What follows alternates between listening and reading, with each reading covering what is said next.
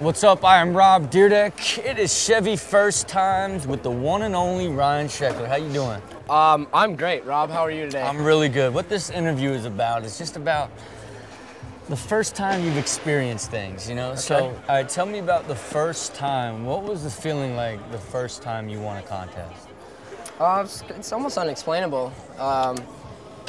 It's just one of those feelings like, you know, you put so much work in and then you actually get the victory at the end, and it never really sinks in until you actually can get home and like get to your like chill zone and like kind of reflect on what happened. So, which contest was that?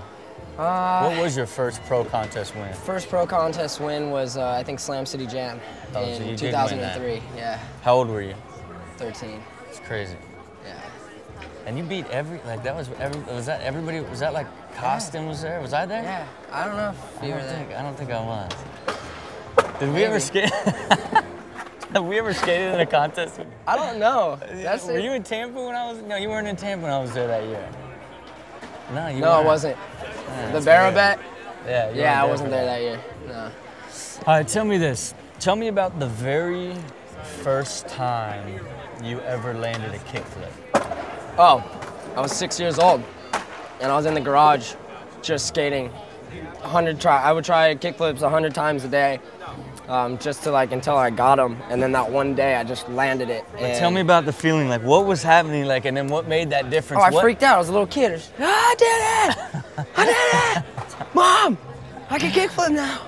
That's what I'm saying. So take me back. So it was in the garage. Yeah. Like, how long were you trying it before it happened? Oh, realistically, like, dude, it must have been weeks of trying it 100 times a day. My mom would sit in the garage in a chair and count. 1, all right.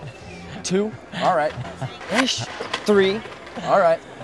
Yeah, and just on and on. So tell me, when you... I freaked out. When you put both those feet back on that, tell me what exactly happened. Exactly what I said earlier. I freaked out. You saw that, Mom, right?